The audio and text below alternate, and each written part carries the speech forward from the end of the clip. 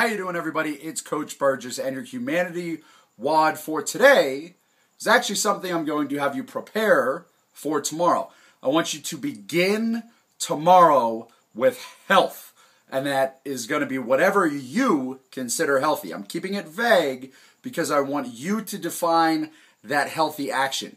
So it could be something mentally healthy or something you equate with mental health, mindset, wake up, commit to prayer or meditation or quiet time, whatever resonates with you. It could be physical activity. Wake up, go for a walk, go get a training session in first thing in the morning.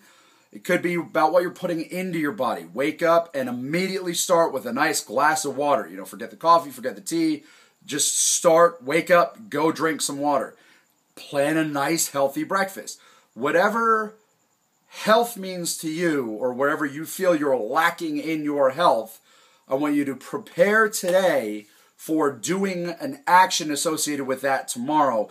And I want you to just see what happens through the rest of your day. Oftentimes, if we begin our day with health at the forefront, the rest of the day follows suit. If we just kind of wake up and go through the motions, the rest of the day just kind of snowballs in a negative way as well. So I want you to prepare for tomorrow. Your Humanity WOD is to start tomorrow with health. And remember, if we take action, we can be the change we wish to see in the world.